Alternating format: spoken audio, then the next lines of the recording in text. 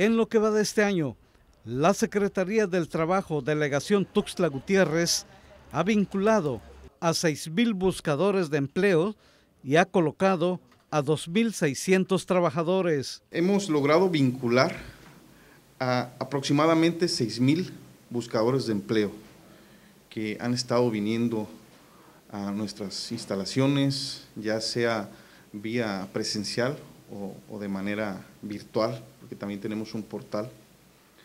Y de esas 6,000 personas hemos logrado colocar, es decir, contratar aproximadamente 2,600 personas. Agregó que las vacantes que más se ofertan son administrativas, operativas, ventas, médicos y abogados, mientras que las plazas más solicitadas por los jóvenes buscadores son administrativas.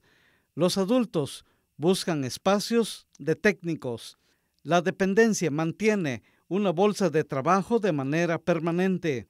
Este 24 de agosto realizará su segunda feria de empleo en el Centro de Convenciones de Tuxtla Gutiérrez. Comentarles que este viernes 24 de agosto, en el Poliforum Mesoamericano, en el Salón Palenque y Yaxchilán, tendremos la segunda Feria Nacional por el Empleo dirigido a jóvenes. Así es que los esperamos a todos los amigos de Tuxtla y del área metropolitana que nos acompañen a partir de las 8 de la mañana hasta las 3 de la tarde. Con las imágenes de Líbano Pinto, Antonio Mendoza Náfate, 10 Noticias.